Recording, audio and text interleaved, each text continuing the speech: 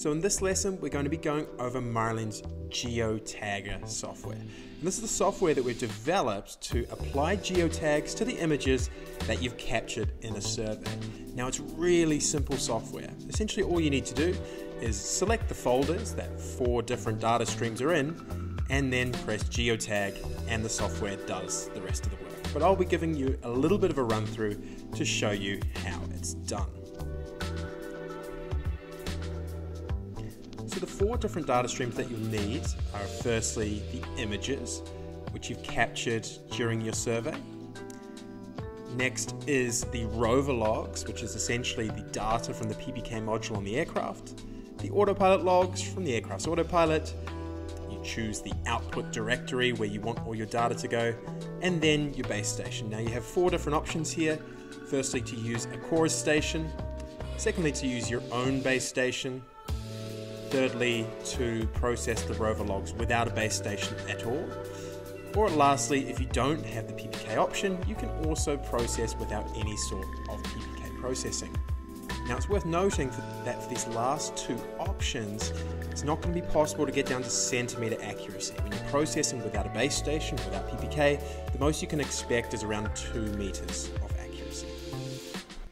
Next, you just need to select the Rhinex files that have come from either your chorus or your physical base station.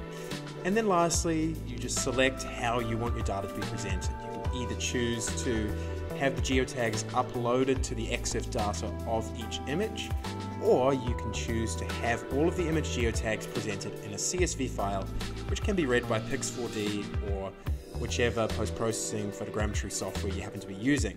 It's worth noting that that first option, uploading to the EXIF data, does take a lot more time because it's having to access the data of each image, so it's good to keep in mind. And when you upload some data into here, you'll see it comes up in the map on the right hand side. But let's go ahead and upload some data now. We'll select some images from the relevant flight. You can see it gives us feedback on the amount of images we've seen and also the type of camera.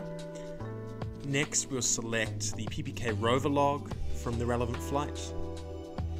You can see that also gives us an amount of trigger events that it's found, and also feedback on where those are in space. So you can look and see if they correlate, and also that you have a good amount of trigger events in the amount that you would expect. Next, we can select our autopilot log, again the one that's relevant to the flight. It'll end with .bin, and again you can see an overlay on this map here, and you can use this to check that you have the correct autopilot file, and also that there are no holes in either the PPK or the autopilot data. Next, we are going to choose our Rhinex data from the physical base station that we had on site. Use all 3 of those GNO files, and you'll also see an overlay on the map as to the location of the base station. And this is again for cross-checking that coordinate systems are all correct. Now, it's also worth noting that the coordinate system of the output data is going to be in the same coordinate system as the location of the base station. So the PPK data from the rover on the aircraft is collecting information in WGS 84.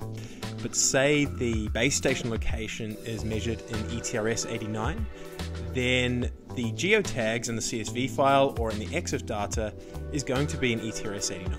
And so it's really worth noting that for when you are in the next step in Pix4D or whichever photogrammetry software that you're using, exactly what coordinate system that you're working with.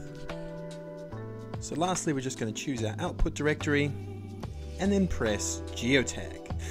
And at that point, the software is going to compare those 4 streams of data, and it's going to apply a correction to the geotags which have been originally generated from the PPK rover log on the aircraft. It doesn't take too long, and then you get this pop-up box which says processing complete. It tells you the number of images and trigger events which have been used, and also the fixed quality of your data as well. It's good to check that just to make sure you have proper data and that it's all been generated correctly. And then finally, your geotagging is done. You can then move on to your post-processing software, like Pix4D or any other photogrammetry software and make your point clouds and orthophotos and other surveying outputs.